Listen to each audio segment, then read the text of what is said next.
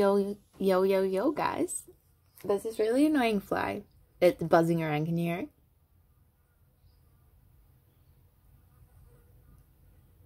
It's pissing me off.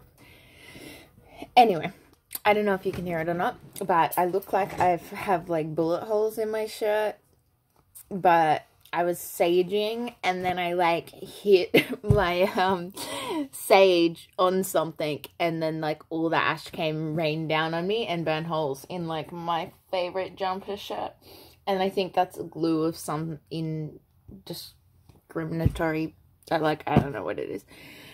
But what am I ranting about today? Oh yeah, okay, so yesterday was a very like informative day. So much stuff happened. So I went to the doctor about my asthma.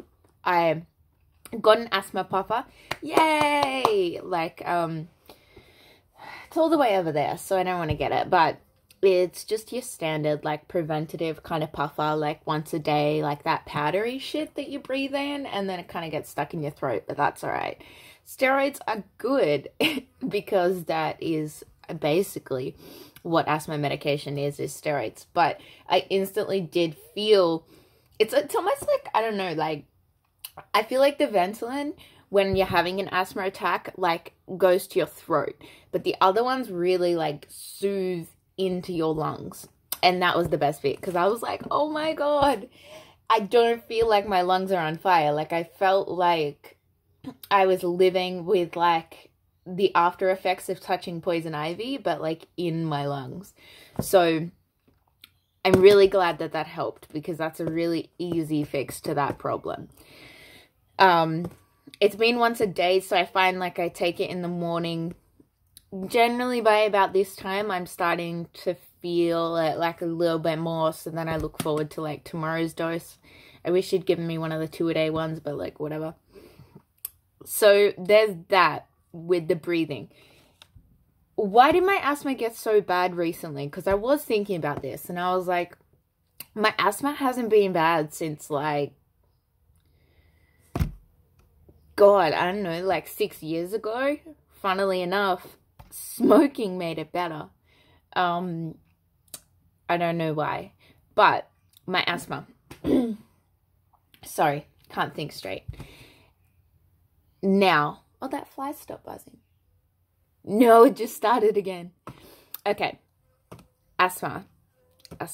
Yes, very important discovery about the asthma and what was triggering it, because I just thought it was like the winter air, right? Being winter.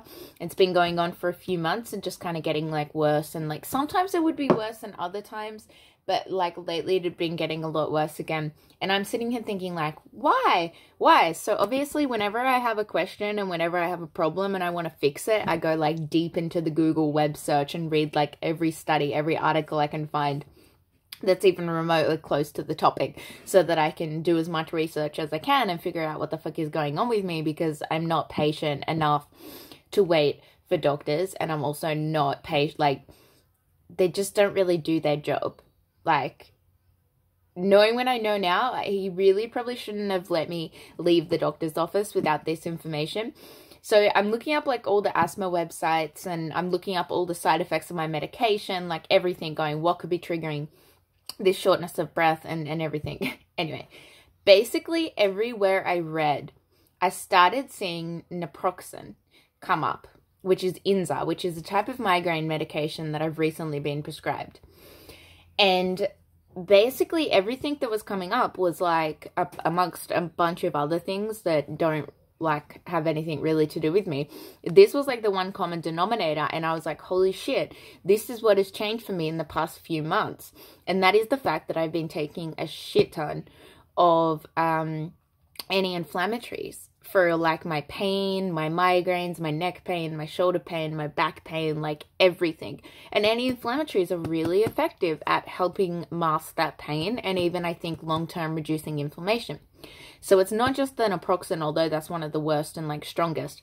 I've also been taking these other anti-inflammatories for longer than the naproxen, so I'm not gonna like just blame it on that one, although yeah. So bad news, I guess, for the pain in my body, because now it's back and I basically had to take myself off all of my anti-inflammatory medication. And I think that is making a huge difference, because I can suddenly see a correlation between all of this shortness of breath and the chronic inflammation in my lungs and my asthma and the non-steroidal, the NSAIDs is what they call them. I'm not impressive enough to list all of them. I'm not a doctor, obviously, but I do know that I check some of the medications I take, and the anti-inflammatories are on that list. So that, I believe, is what is triggering my asthma.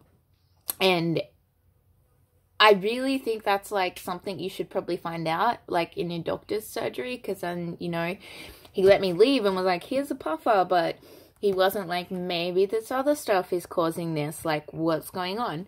I know when I tell him, he'll be like, ah, yeah, that makes perfect sense. It's like, why didn't you explore that? I get it, they don't really have enough time to like fully explore everything, but that is a big problem. Again, be your own scientist and be your own test subject, because I think that's really important. I think if you do have asthma, it's really important to understand that whatever you put into your body or in your surroundings in general can also trigger that. I do have quite an intense indoor plant collection, so I was really hoping that it wasn't my indoor plant collection, which I don't think it is, because I can breathe today and I've been playing with my plants all day.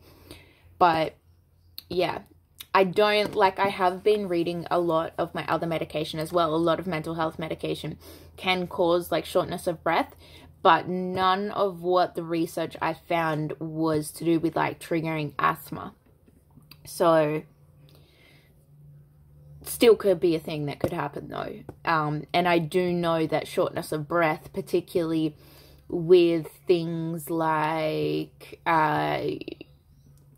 your antidepressants, like serotonin syndrome, that can be another thing. Like shortness of breath can also be to do with anxiety, but my doctor did mention though that if you are having bad asthma, my propranolol, which is another like anxiety drug I take to slow my heart rate, will also make my asthma worse. So he's like, please don't take that. That will be really bad too. So he did give me that advice.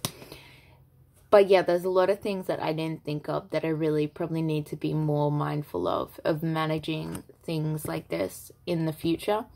And it probably does make sense in the past. It makes sense because I'm allergic to a lot of other painkillers and stuff in that range. So it kind of would make sense that I am having some sort of allergy reaction, because I just thought, yay, if I don't take painkillers and I just take anti-inflammatories, I'll be totally fine. No, B. Just no. Oh, Chris Hemsworth is on my screensaver. That's pretty funny. Hi, Chris. Been watching the Avengers and Thor and everything, so yeah.